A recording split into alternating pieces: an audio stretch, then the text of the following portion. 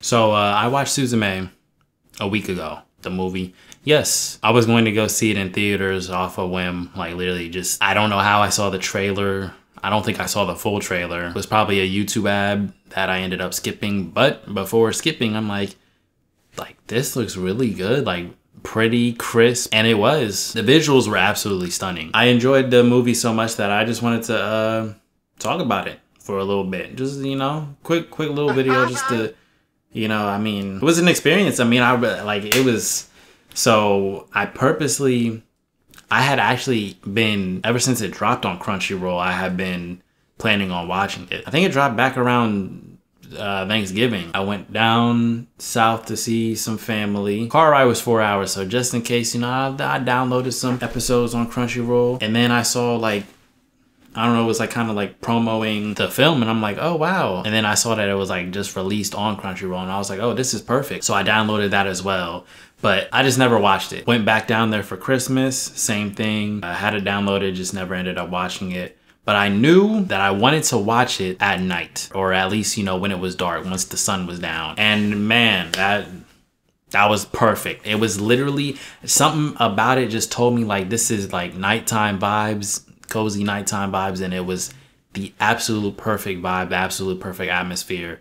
I definitely recommend, if you haven't watched the movie already, or maybe even if you're gonna rewatch it, watch that shit at night, man. Get cozy. All right, now let me talk about the actual movie, what happens and whatnot, right? So, well, first of all, like I said, the visuals were, I mean, goodness gracious, that movie was fucking gorgeous. No surprise, because, you know, that's basically the whole reason I wanted to watch it. I didn't know what it was about. I literally just, like I said, I was gonna watch it off a whim in theaters when it dropped, and I just knew it was like some movie about a girl and her cat. That's what I had in my mind. And I think maybe something about her door too. One of the reasons I don't really watch movies or anime films or whatever is because, like, bro, it's not a series. So like, when I get attached to the characters and when I get, you know, immersed in the universe, once it's over, it's over. And it's like, I mean, and this goes for, you know, any film really. It's kind of just like, dang, like now it's over. Like it's over so quickly. It's almost as if you binged a whole series, but like you didn't, because like the whole series is only 2 hours long. So it's like, after the movie, I was like, dang, I kind of want more. And I low-key wanted to watch it again. I actually contemplated a couple times watching it again, you know, the next night and the night after. Before I get to what the movie is about, the voice acting was pretty damn good. So much so that like I looked to see like who was voicing it. It seemed like both of them are like musical artists. I'm like, damn, they was in a bag. Like this was natural. I mean, obviously, you know, if you're a musical artist, like you're using your voice, you're using your vocals, so you know they're well trained vocally. But I mean, it was just like, a lot of the voice acting just sounded so authentic and just pleasing to the ear in general. Nice emotion. Oh my gosh, and that OST, especially bro, man, that shit, oh my goodness, bro. Oh my gosh, man. Nah, yeah, that shit. Nah, y'all gotta watch that movie. So the journey, it was just like a, oh my gosh. Okay, so let me talk about the movie real quick. Now, it's nothing, I wouldn't say it was anything spectacular, mind-blowing, anything like that. But I definitely did enjoy some of the concepts in the movie. For one, bro, when dude turned into the chair, I was like, what the fuck? That shit was, well, first of all, he disappeared. And I'm like, what the hell? Oh, this cat was like, nee. And then boop, he was gone. And then all of a sudden I started zooming in on the chair. I'm like, oh my gosh, turn the motherfucker into the chair. And just the chair running was so goofy. Like him, I don't even remember his name. I ain't gonna lie to you. Sota being the chair, man, that shit was hilarious. Man, boy, when I tell you that cat was annoying, man, I went to punt the shit out of that cat, man. I'm like, bro, fuck out of here, dude. Get the fuck on, man. And motherfucker, oh my goodness, bro. But like, it was like, bro, and it's like, Suzume didn't love me. Man, that shit was like, it was like, damn, because it's like, but it's like, what are you about, though? I mean, it was a little confusing, Daijin or whatever, right?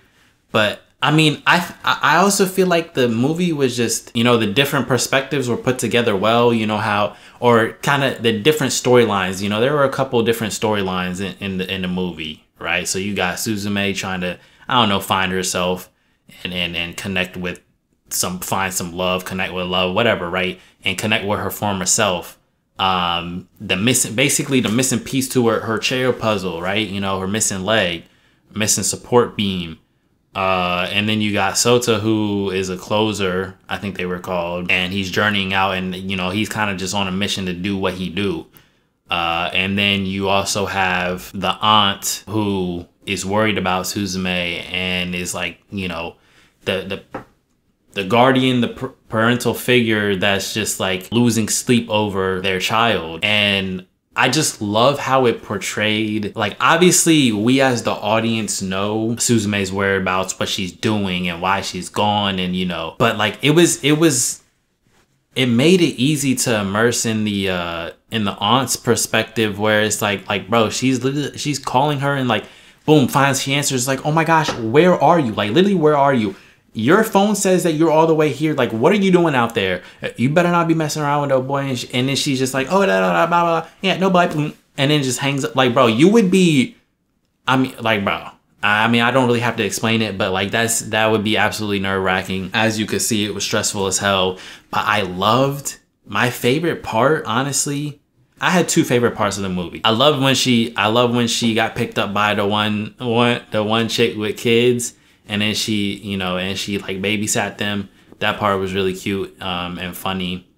And my other favorite part was when, oh my, damn, I low-key tearing up thinking about it. But like when Suzume and the aunt were like yelling at each other in the car, like before Sarajin or whatever the fuck the name was, the black cat pulled up. Because Suzume was never clear about like what the fuck she was doing. So her aunt's just like, okay, look, if you're not gonna tell me what get the fuck out the car, we're leaving. Like, bro, like, help me understand. Like, if you're not gonna help me understand, like, I don't know what the fuck you're doing. Like, I'm taking your ass home. I just spent all this money to fly out here to find you, and like, bro, we're going home. I don't know what the fuck you're doing, and you're not telling me.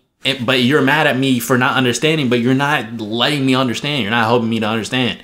And so then when all the feelings poured out and she was like, and that shit she said, like, oh, I gotta devote all my time to you, and I gotta make sure you're good, and da da da, and I can't even focus on myself. That's why I can't, you know, date anyone. Like, I can't even live. I'm not living. I'm getting old, and it's all your fault. Da da. Like, that shit was heavy, bro. But what I love about it is that even though that seems harsh or whatever, like that shit was so real, because people have these emotions. Like say you have like a special sibling or whatever. Like, you know, look at if you've seen Ranking of Kings, I'll just use that for an example. Daida was the younger sibling, Boji was older, but obviously Boji had some issues, and his younger brother's always looking at him like, this might not be the best example actually, but let me just imagine you have somebody you have to make sure you're taking care of like all the time. Like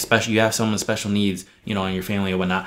Obviously they have special needs. So like you're going to need to devote more time and attention to them and care. And that's also going to drain you, because, you know, they're not going to be, I don't want to say they're not normal, but you know what I mean. Like, it's not going to be the normal routine of, okay, like they can't take care of themselves, you know, so you're going to have to spend the extra part of you. So say you're going to work, working, and then you come home, or you have to pick them up from school, whatever, blah, blah, blah, right? And then you have to take care of like almost every single thing they're doing at home. Like, that's going to be draining. So obviously it wasn't that bad with her, but just having to take care, making sure, like that's a lot, especially for somebody that didn't have kids beforehand. Or maybe didn't, you know, obviously she took her in, obviously she loves her, but at the same time, like, it's just so real how it's like you can feel these things.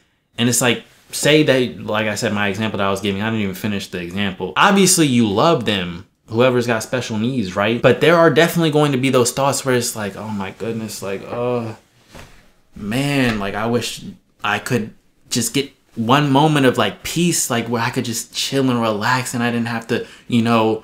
And so then it's like, it sucks, because if you think those things, then you're gonna be like, oh man, I'm a piece of shit. Like, why am I thinking like this? This is unfair. But it's unfair to you that's just how it goes. But like, those are your feelings. Those are true feelings. It doesn't mean you're a bad person. That's normal to be, you know, drained and to be longing for something more instead of just, you know, she was kind of putting that, she wasn't going to abandon her sister's kid. Like, what, she was just not going to take her in? Like, of course she was going to. And that was love when she said, like, from now on, you're my daughter, you know. But like, and especially, you know, with attitude and, you know, not listening, like, especially and then the shit just, the catalyst was her not sharing shit. So like that normal teenage, like, it's kind of like rebellion, but like, it seemed like rebellion to her, even though she had like a bigger mission. But like I said, she wasn't explaining the shit. So like, oh my gosh, man. I know I'm sort of starting to talk in circles now, but like, man, that shit was just so heavy. Cause it's like some things, like that shit is so real, but people are so afraid to be real. You know, everything's always got to be positive, and it's like, oh man, I don't want to let people know how I feel, or, you know, you're not a bad person for feeling how you feel. Just for instance, I'll give another example that's kind of different, but it has its similarities. Imagine someone has a crush on you and they let it be known, or you know, or whatever, or they try to, you know, make a move, they ask you out, whatever, right?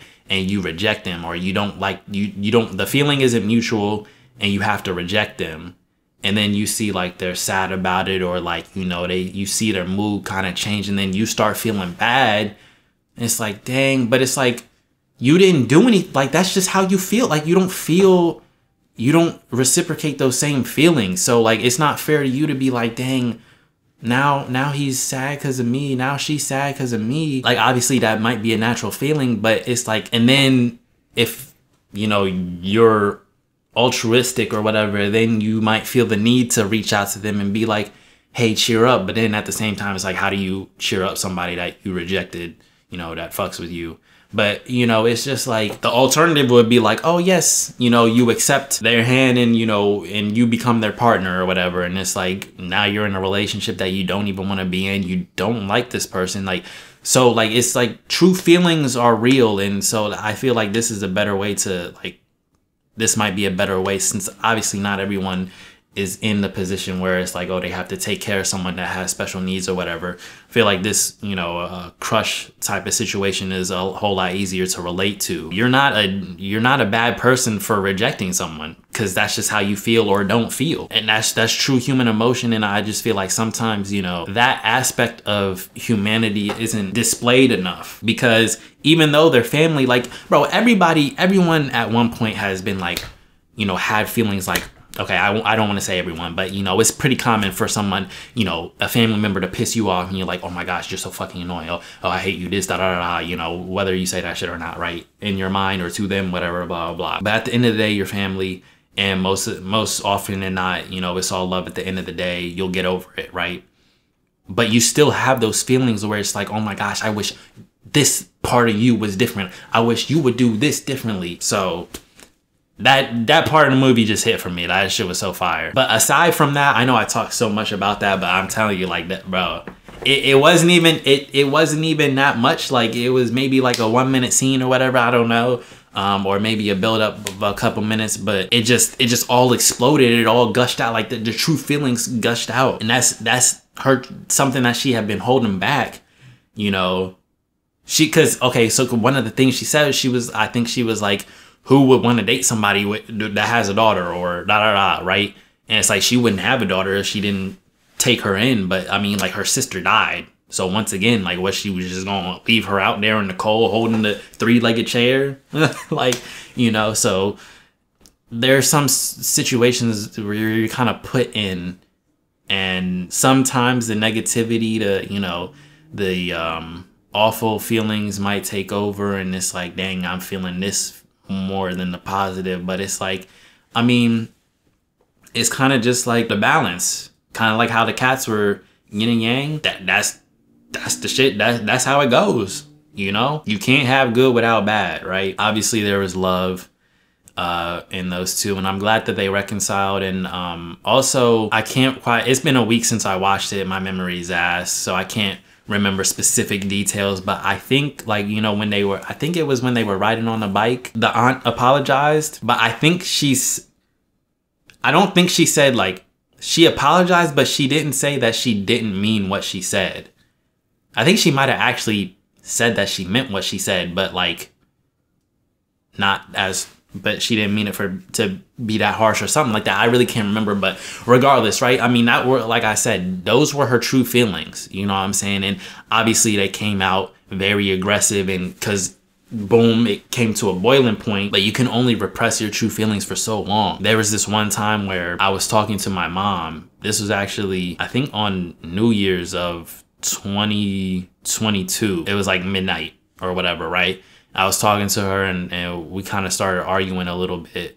Or she was trying to, I don't know, we were arguing about something like light argument or whatever. And I started explaining myself to her, and all of a sudden, like, I just started getting louder and louder. And, you know, I was talking about how I feel like I'm always trying to please people, and, but I'm never doing anything to make myself happy or something like that. But like that last part, I couldn't even get out. Like in the middle of my sentence, I just like froze, like, and like I kept trying to speak, and I couldn't speak. And like, I just started kind of like, bro, I completely broke down.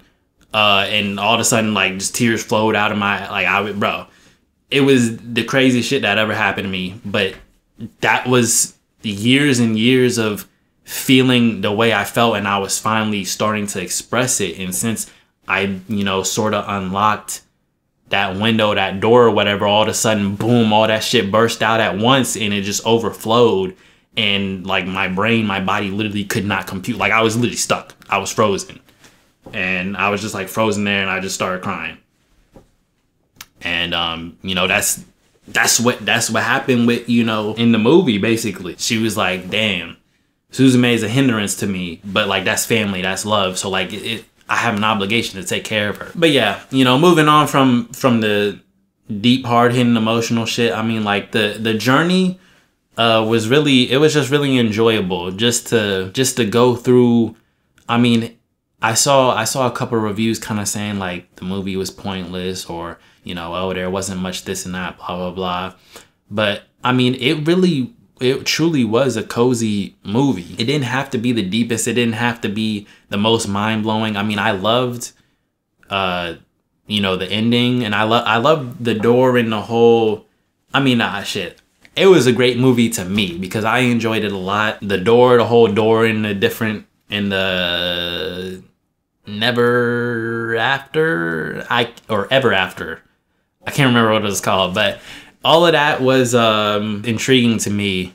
And like off rip when she opened it, and it was like boom, and then she saw herself in it, and we know her mom disappeared, and how it seemed like it was her mom at the beginning. That was kind of like when she was like, Mom, because I think she was like, yeah, she was like, Mom, and then it kind of showed like the figure kind of like reaching out to her or whatever. Boom, gets to the end of the movie, and it's her.